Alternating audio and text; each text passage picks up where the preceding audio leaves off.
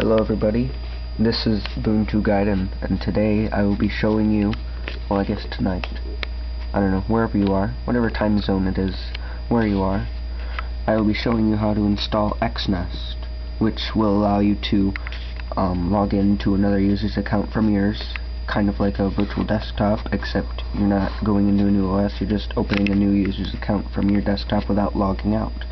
So what you're going to do is open up Synaptic. You should know how to do that by now. If not, check out some of my earlier videos about installing things. So you're going to search XNest. X-N-E-S-T. Just search that in Synaptic. It'll take a little while. Just let it search. Then you're going to install it.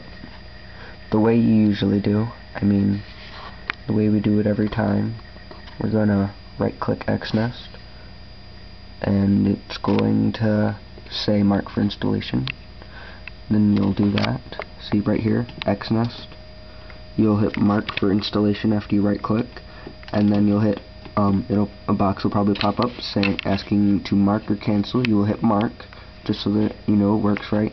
So then you'll go up to this box, you'll hit apply, and it'll begin installing. So you can pause this video while that happens, but if you already have it installed, you're going to go over to Applications, System Tools, New Login in a nested window.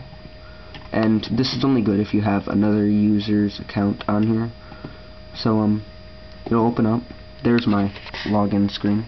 I'll show you how to do that later. I've been promising this video, but I haven't followed through yet just because I've been so busy and it would take too long to fit into one video. So I'm just going to log into my sister's account.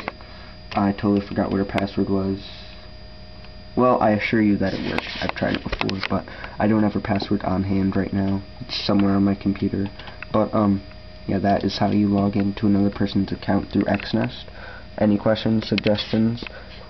Comment, rate, subscribe, send me a message. My email address is in the description of this video, or at least it will be. If not, it's ubuntugaiden@gmail.com. You'll find it somewhere, some of my videos. I say it quite often. So this is Ubuntu Gaiden, and I'll see you next time.